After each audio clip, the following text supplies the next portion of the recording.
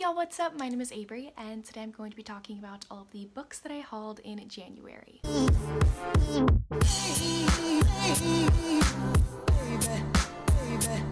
So in total in January, I ended up hauling 13 books to my collection. Some of them I don't actually have physically with me because I bought them at the beginning of the year before I moved to my new college town. So I'm going to quickly talk about those first, get those out of the way because I don't physically actually have them with me. So the first book that I got in January was The Duchess Deal by Tessa Dare. I got this from Half Price Books. I already have a copy of The Duchess Deal. I love The Duchess Deal so much. It's a historical romance dealing with a guy who has a scarred face, and he asks this dressmaker to be his bride just so he can produce an heir. Sparks might fly between them and something more might happen in the end. I love this book a lot. I love this series a lot, but the main reason why I got this book is because I actually had the hardback edition, and so it didn't match all of my other books in the series that were mass market paperbacks, so I wanted them to match, so I bought a mass market paperback to match all of them. Next is another book that I also got at Half Price Books. We have Pride and Prejudice and Emma by Jane Austen.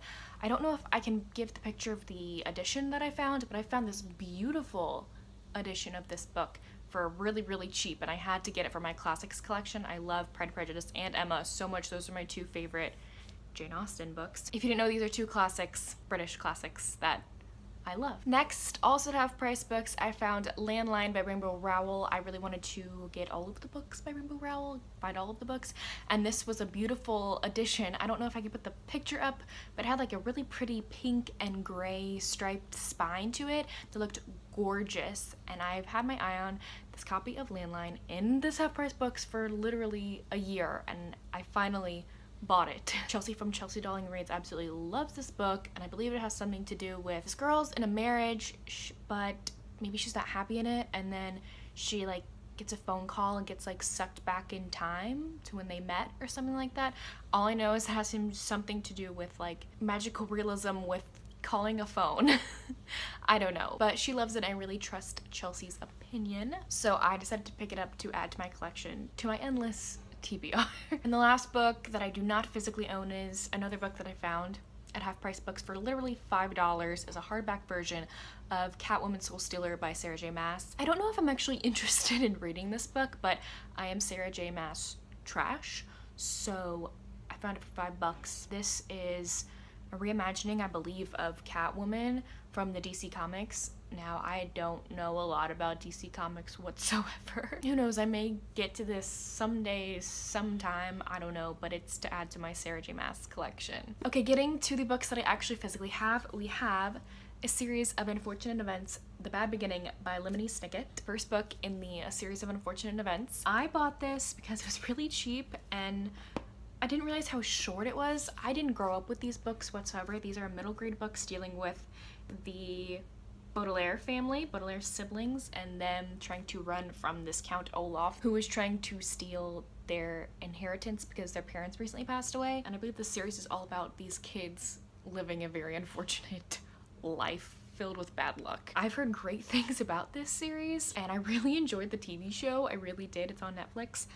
So I decided to get the first book, and I feel like this would be a great book to pick up on a whim one day when I'm feeling to read something different than what I usually do. Next is the last book that I got at Half Price Books. We have Pride by Evie Zaboy. This is a retelling of Pride and Prejudice, but set in modern day and with people of color. That's all I know about it. It takes place in Brooklyn. Apparently like a really wealthy family move in to kind of like a rundown neighborhood, and they try to fix it up when our main character woman does not want that to happen because she thinks their neighborhood is perfectly fine. I believe it's a relationship between one of the sons maybe in that family who moved in. I've been wanting to read more Pride and Prejudice retellings, so this fits the bill for that, and I found a really pretty pink edition at Half Price Books, and even naked it is pink. Whoa, that spine. That's so pretty. I've never seen that before. The next two books are books that I purchased at Barnes & Noble when I first moved to my college town. I, of course, went and did a Barnes & Noble trip the first week that I was here. I picked up two books because I'm trying to limit my book spending. I haven't been to a bookstore since this. So I'm very proud of myself. They're both books that I've had my eye on and I really wanted them. I did research about these books and I really wanted them and thought that I would really love them. I have yet to read both of these, but I feel like it was a great investment for me. First we have A Princess in Theory by Alyssa Cole. I've had my eye on this book for so stinking long, but the Barnes & Noble in my hometown never had the first book. This is the first book in the Reluctant Royals series, and they always had the second or third book, which I wanted the first one. Seeing it in the store finally gave me an excuse to actually buy it. All I know about this book is that it is a royalty romance.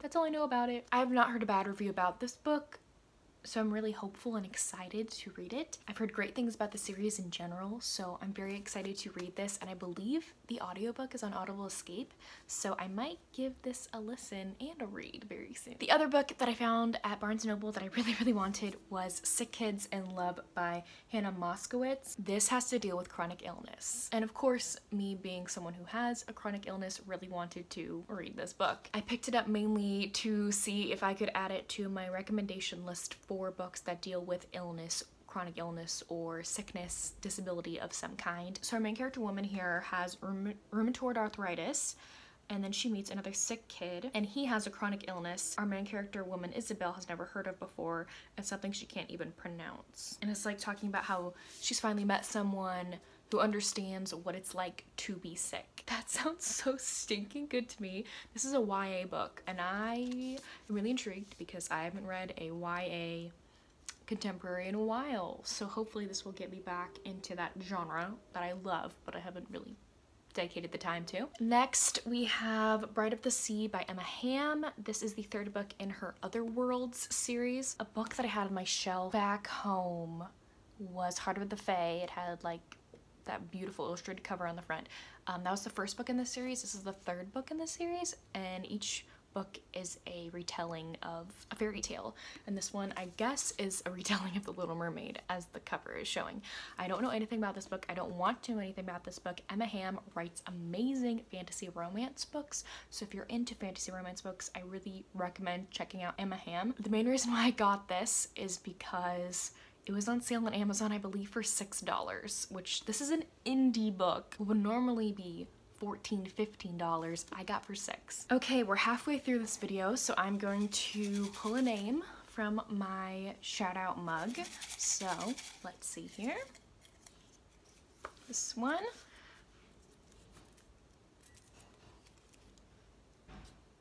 Okay, we have, can't see here, Blonde Books, Angela. I don't even know if Angela knows who I am, but I love Angela a lot. I really connect with Angela just because she deals with some health issues herself. She's had, I believe, surgeries on her heart, if I'm not mistaken, and I really relate to her in just the way that she talks about her illness sometimes, because I deal with it too. I really relate to her a lot on that level. I also love her taste in books. She reads a lot of YA, if I'm not mistaken, and I love hearing her recommendations, and her personality is just so much fun. I just love watching her, and she's an amazing booktuber, and like it just shows in her videos. She puts a lot of effort into them. Please go check out Angela. She's an amazing booktuber. Next is a book that I am probably going to unhaul because I mistakenly bought it.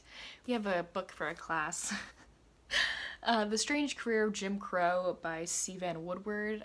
This is for my US history course. Didn't know that he already had excerpts from the book online to read, and we only had to read those excerpts. I thought we had to read the whole book, so I bought the book, which was dumb because I did not need to buy this. This just talks about segregation. We were learning about segregation in the late 19th century in my course during the time that we had to read this. A bunch of our test was over this. I've already taken the test over this. I don't need this book anymore.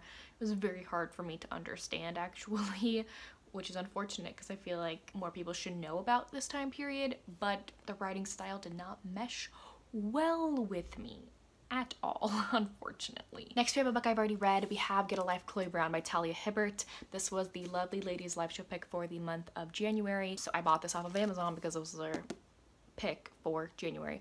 Also, just fair warning, our book pick for the month of February is Tweet Cute by Emma Lord. This is a YA romance, so our first YA book for our book club. So if you want to join in on all the fun in February, be sure to read Tweet Cute with us, and please go check out our Twitter to stay up to date on our live show date because we have not scheduled that yet. Anyway, back to this book. If you want to know my thoughts on it, please go check out my January wrap up. This is about Chloe, who has a chronic illness that I related a lot to, and she decides to make a get a life list because her life has been kind of boring, and she has her superintendent Red help her complete this list. I love this book a lot. Go check out my January wrap up to know my thoughts on it. Next, we have Passion on Park Avenue by Lauren Lane. I bought this book because this is the book for February for Book Talks After Dark with Shelby and Kendra from Shelby Taggart Reads and Kendra Loves Books. They asked me to co-host February with them for their book club, and we're reading Passion on Park Avenue. I don't really know much about this book. It's a romance that I've been hearing great things about. I don't honestly want to know that much about it. I want to go blind into this. I believe our live show is on February 28th, if I'm not mistaken, but I will leave the live show date actually down below unless I am mistaken. There's a lot of live show dates coming up in February. I'm really excited to read this though, and to just read it with Kendra and Shelby and to hear their thoughts. So if you want to join us, be sure to tune in at the end of February. Last are the two books that I got in my Bake Crate box. I was the representative for January for Bake Crate. I will leave a link down below to my unboxing video. There was a bunch of goodies and amazing things in this box, and I got 2 books in this box. First, we have My Darling Duke by Stacey Reed. These are both historical romance books, by the way. This has to deal with a girl named Catherine. She's the oldest out of all of her sisters. All of her sisters are engaged, but they cannot be married until the oldest sister is married. Like, that's how it was back then. So Catherine pretends to be engaged to the town recluse who's never out.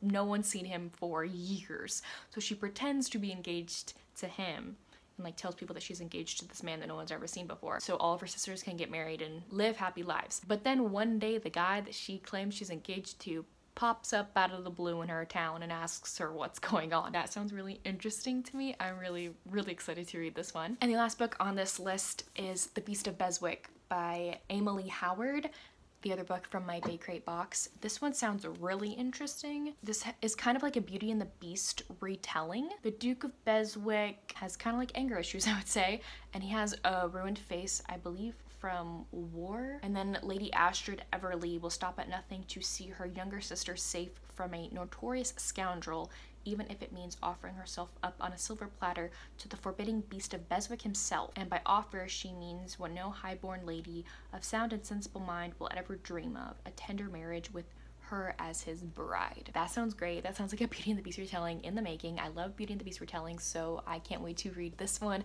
and to add another historical romance book to my read shelf because I haven't read a lot, which stinks. But anyways, there you have it. Those are all of the books that I hauled in the month of January. I also hauled a bunch of ebooks, so if you want to know about all of those, a bunch of those are free actually. Go check out my January ebook haul that is up on my channel. But anyways, thank y'all so much for watching. I will see y'all soon in the next one. Bye!